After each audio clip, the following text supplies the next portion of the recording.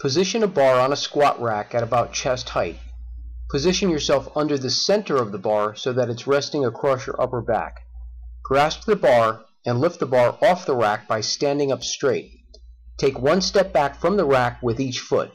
Then spread your feet wide with your feet flared outward.